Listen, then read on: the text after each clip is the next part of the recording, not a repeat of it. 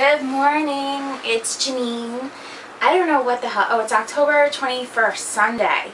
And remember my moodiness? Well, I'm feeling in a good mood today. Woke up and the sun was shining and it's typical October weather. I think it's like 55 degrees outside and a little breezy. It's beautiful out. So, I wanted to try to start a tag. I watch a couple other people on YouTube that have nothing to do with weight loss, and they started doing a tag, and it looked really fun to me, so I thought about doing it for a while, and now I'm going to do it. And it is, just like the title says, 25 things you may not know about me. This took a long time for me to come up with 25 things, so I feel like I tell you guys absolutely everything, but I managed to come up with 25 things. And I would love it if you did your own video and either leave it as a video response or just post it. I mean, I subscribe to so many of you guys, I'm sure I'm going to see it. So, you know, you tell me your 25 things I may not know about you. I think it'd be really cool for us to just learn about each other. So number one, my favorite holiday / month is Thanksgiving, November. I like October, but I am not really a Halloween girl. Like, so many people get so excited about Halloween and they're like, oh, this is so cool, and you know, and I'm like, nah, I could take it or leave it. Thanksgiving, I adore. I adore the anticipation of Thanksgiving. I love waking up at 5 o'clock in the morning and stuffing the turkey into the oven, and I love prepping all day for one meal and just having this, you know, amazing family thing go on. And I love how the leaves change. I live in New York, and the leaves change so beautifully in November. It's just gorgeous. The weather's gorgeous. I just love November. I love it. So it's definitely my favorite holiday in any holiday that is created. Number two, I hate my ears touched or licked. It's disgusting to me. I fucking hate it. My last boyfriend used to do it, and I fucking hated it. I hated it. Ugh, it creeps me out. It's so nasty to me. Number three, my love for Andy Pettit. Andy Pettit is my boyfriend. I know he has a wife and children in Texas, but he's contemplating leaving them and coming to New York to live with me. I'm sure of it. My favorite artist of all time is Miles Davis. I listen to a lot of music. I grew up, you know, playing instruments, and I learned to appreciate real music. Not that synthesizer-y shit that you put together, but with some tech genius in a back room. Real music. And I listen to everything as long as it's real. I even like a little bit of country, believe it or not. And, but jazz, real jazz, and Miles Davis is my man. I actually have a, I don't know if you can see it. No, I don't think you can see it in this picture. But you guys sometimes see a white canvas with a black and white picture in it above my bed. That's actually Miles Davis. And I love him. He's amazing to me. The second I come home, every single day, I come upstairs and I get in my jammies. I refuse to walk around my house in my work clothes. You know, in my dressy pants and my blouse. I refuse. I will do nothing in my work clothes. I won't put dishes away. I won't even go to the bathroom wearing my work clothes. I could have to pee like a maniac when I walk in my house at the end of a day. But I refuse to walk to the bathroom in my work clothes and go to the bathroom. I will hold it, go to my bedroom, change my clothes, and then go to the bathroom. I hate walking around in my work clothes. I just won't do it. It's kind of weird, but it's true. Alright, number 6. My favorite, I'm not a very religious person. I've never been. because I never understood religion. Growing up, we weren't raised with, you know, a lot of religion going on. But my favorite prayer in the whole universe is the Serenity Prayer. It just makes so much sense to me. And if you haven't heard of the Serenity Prayer, Google it. It's just a beautiful, it's a super duper short prayer. And it just makes perfect sense to me. And I actually repeat it in my head quite a few times. And I just love it. It's just a beautiful prayer. It's absolutely beautiful. Number 7, I never used nail polish until I was about 20 years old. I hated the feeling of nail polish on my nails. I could feel it. I could feel that like film, that additional weight on my nails when I was little, and I couldn't stand the feeling of it. I hated it, and I refused to wear nail polish. But when I was like 20, I gave in, and I just started wearing it, and ever since, I've been fine. I don't know, it's weird. Number 8, and I'm probably going to get a lot of hate mail for this, but I hate football. I hate it. American football. I hate it. To me, it is run 10 yards, fall down. Run 10 yards, fall down. Run 10 yards, fall down. Run 10 yards, fall down. Give the ball over to the other team. Do it again. What the hell is the point of that? It is so pointless to me. What the hell is the craze for football? I don't get it. And I have forced myself to try to watch football. I dated a guy that was a football fanatic. And I used to force myself to watch these fucking games with him. And I'd even ask questions to try to understand the game, you know, not just stare at it mindlessly. And no matter how much he explained it to me, I still sat there in the back of my head. What's the point of that? What's the point of that?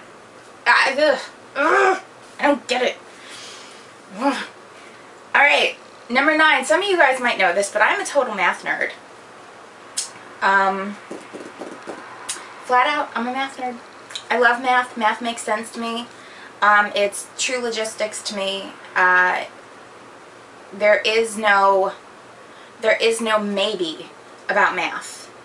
There's never a maybe about math. There's nothing to contemplate about math. It's yes or no. Is the answer 2 or no? You know, that's why I love it. It's so definitive. And I like having that. Anything definitive is wonderful to me. I need wind or air movement of some sort. Over here, I have an enormous, I'd even go so far as to say industrial fan on my bedroom floor. I need air movement. I hate stagnant air. When I'm in a place, a room, an elevator, whatever it may be, and there is stagnant air, I start to get anxious and I get very uncomfortable. So like I need some sort of air movement like at all times. It's just a weird thing to me.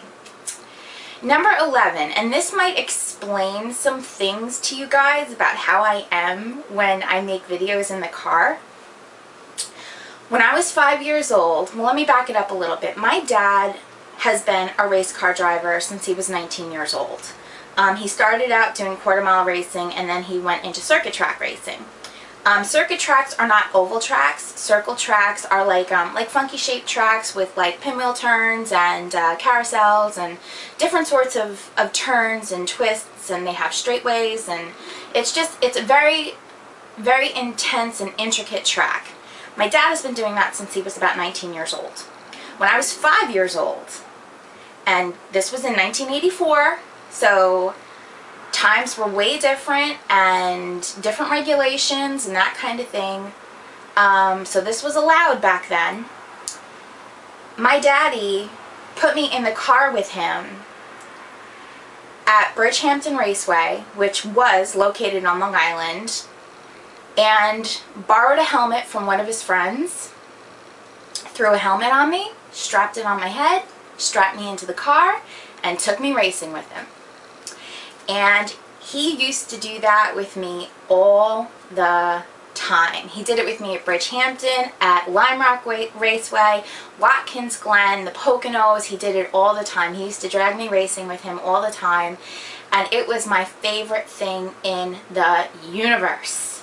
I used to scream at him, "Faster, Daddy, faster!" And it just, every time he brings it up, he just has this gigantic grin on his face because it was so much fun for us when I was little.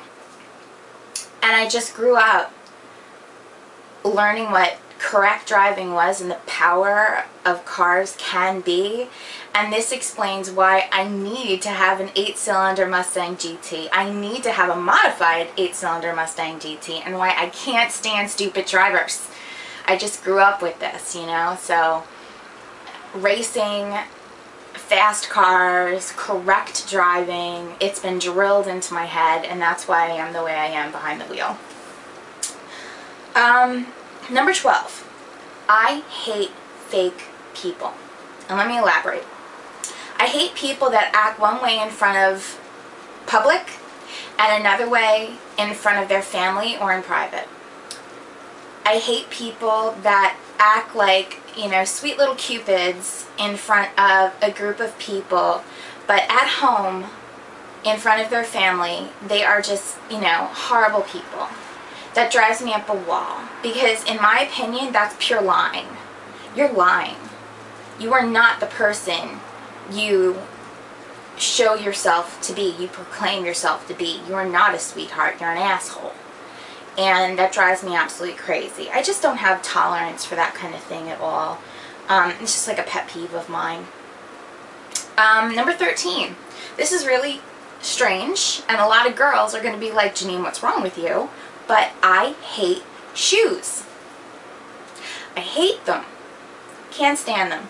This is what I live in. This is a flip-flop. This is a padded Nike flip-flop. I think it's Nike. No, it's Adidas. If I could live in flip-flops 24/7, 365, I would. I hate shoes. Just can't stand them.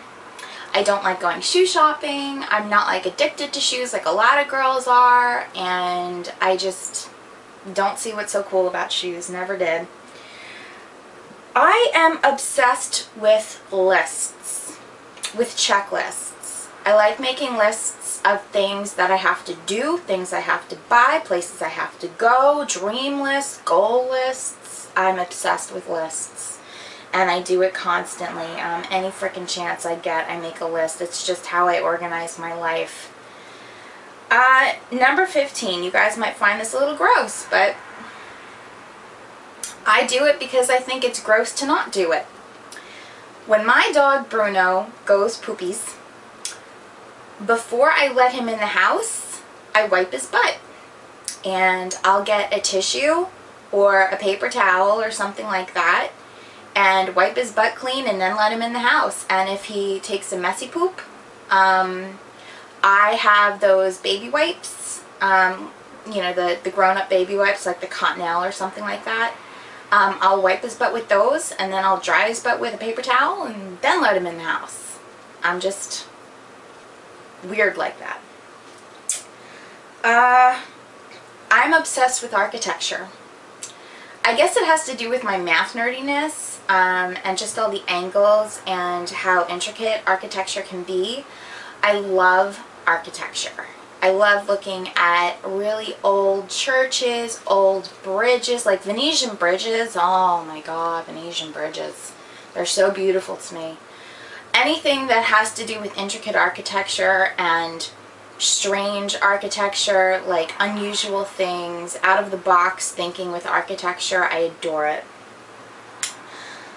17. If I could go any place in the whole universe, one place, I would want to go to Angkor Wat, Cambodia. And one of the reasons for that is due to the architecture. If you've ever had a chance to Google Angkor Wat, Cambodia, it is so beautiful, it's ridiculous. The stonework that was done in Cambodia is just crazy. It's so beautiful. It's just, there's not enough I can say except, it's gorgeous. You know, I mentioned earlier that I'm not an extremely religious person.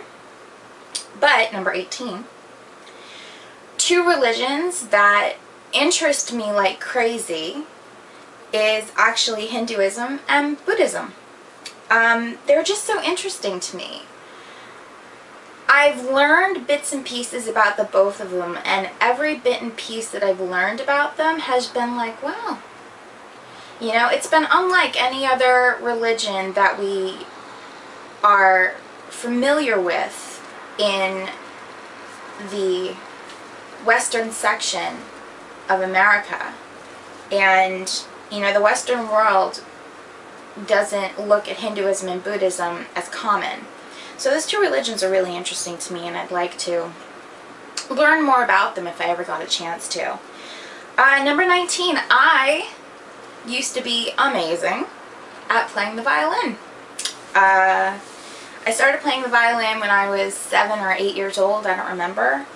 And I used to go to county championships, state championships, regional championships, and I actually went to a country championship. I used to come in first very often in county. I came in first a few times in state, came in first once in regional, and never came in first in country, but I used to be really good when I was younger, and it was just my thing, you know. Number 20, politics. This is kind of funny because we're going through a new election. I am oblivious to politics. I don't understand it. I don't understand what points are most important. I don't understand much about the U.S. economy and how it works, how it runs, what would be best for us. I don't have an opinion, period, on politics. I really don't. I just don't pay attention. And because of that, no, I don't vote, because it would be like, ooh, let's go for this guy. I don't know anything. And my opinion, if I voted, would mean nothing. Maybe I'd vote wrong and probably do some damage. So I don't vote. And it has nothing to do with, you know, abusing my rights as a American. I just don't pay attention to it. I don't get a chance to read the paper. I just don't get a chance. And so I'm not gonna do anybody harm by voting on something I just don't know about. Number 21, my obsession with Lucy Von Pelt. Where's my phone? Oh God, my butt hurts. Lucy, let me see if you guys can see that. Lucy from Snoopy is my hero. Oh, my butt hurts. Ever since I lost weight, my tailbone kills me. Okay, Lucy Von Pelt from Snoopy. She used to be my icon on Facebook. I adore her. She is pushy, bossy, crazy, snippy, sarcastic. She's just so cool for a child cartoon, you know? And I love how she sits in the psychiatric booth with, you know, 5 cents please. It's just so freaking cute to me. So I have over there, I have a lot of figurines of her. I have a lot of everything from her. I have t-shirts with her. I have pens with her. My phone case has her. I have her on my desk at work. I have a bobblehead of her. I love her. Number 22, I almost never take painkillers. Which is kind of funny because I'm not such a huge believer in homeopathic medicine, but I could have a headache. I will go 3 days with that headache before I give in and take something for it. I don't know why. I'm just not a fan of painkillers. I've got to be in some heavy-duty pain for me to give in and take some painkillers, but usually I just sit with it and suffer. It makes no sense, but I do. 23, chocolate. I could take it or leave it. You know, a lot of girls, particularly around that time of the month, are obsessed with chocolate and refuse to give it up and have no control over themselves with chocolate. I could take or leave chocolate. I am just not a chocolate person. I like it, but I almost never crave chocolate. I'm a Mike and Ike girl. Fruity and chewy, oh God, keep it away from me. Number 24, Blistex. I have been an obsessed psycho about Blistex since I was in 7th grade. In 7th grade, my friend Donna used Blistex, and I've never seen it before at the time. And I was like, what is that? And she gave me some, and I tried it, and I've been obsessed with it ever since. Blistex is like a chapstick, but it's like a goo. It's like a cream. And it doesn't make your lips shiny, because you guys know I don't wear makeup, so like I don't want like glossy lips and the rest of my face looking dull. It just looks stupid. So you put it on your lips and it moisturizes your lips. Like, it literally makes them moist. It doesn't just put like a film over them to prevent them from getting drier. It actually makes them moist. It doesn't make you glossy, and it's a necessity for me. I have one next to my desk at work. I have one in my car console. I have one next to my bed. I have one next to the spot that I leave my keys and my sunglasses when I walk in the house. They're all over the place. I never travel without one. I have 2 in my purse. I mean, I'm a psycho with Blistex. And last but not least, number 25. Indecisive people piss me off. Totally piss me off. If you can't make a goddamn decision, shut the fuck up. I understand wanting to spend some time contemplating things. Absolutely. But when it's something as simple as, do you want toast? Say yes or no. Don't give me a, whatever. No. Give me a yes or no. I'm not asking you who invented the world. I'm asking you whether or not you want a toast. Come up with an answer for me. It's just a pet peeve of mine. I can't stand people who are indecisive. It drives me fucking nuts. So, there you go. That's my 25 things you may not know about me. I hope you think I'm a total psycho at this point. And I hope you make a video to this. I hope you make a video response, or at least make a video. I think it'd be a really fun tag for us to learn about each other. So, I hope you do. I love you. I hope you have a fantastic week. And I don't know, I'm in a really good mood today. Maybe you'll see another video from me. Bye, guys.